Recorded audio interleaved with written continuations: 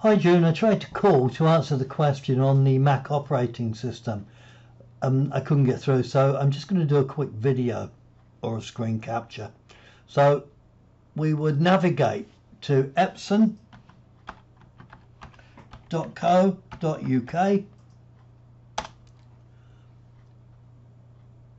and then we go over to support, hit the support tab, come down to the bottom here, search by product name, and it's a WF-2110.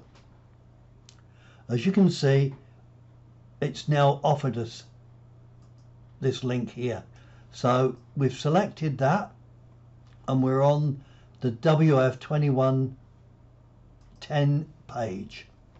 So operating system, if you come over to the right hand side of the screen, come down and you'll see 10.15 Catalina here, and then if we come over to product setup, go for drivers and download this driver here, the V3.01. You would click on that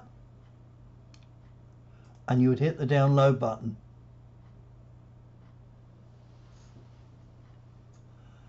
You would then just open it here.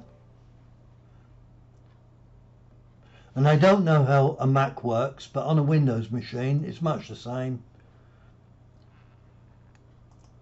Okay, in English of course, agree the license terms, okay.